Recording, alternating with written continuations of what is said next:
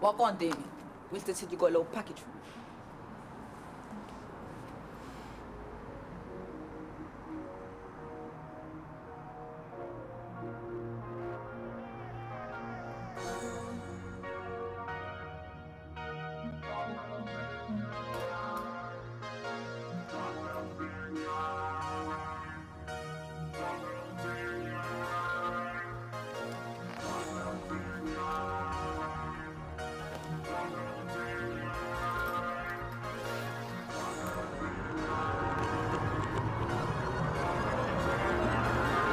The execution.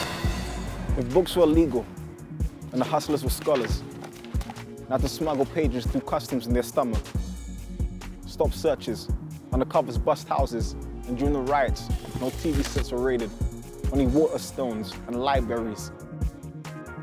Shit!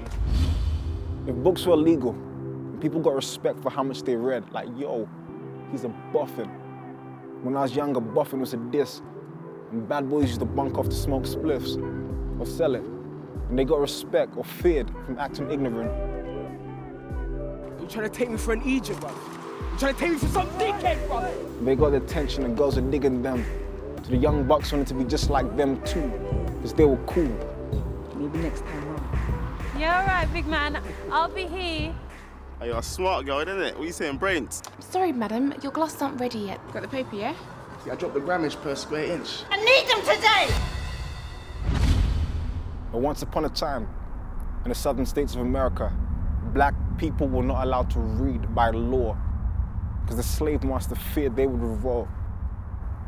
I wonder what it would take to change our culture.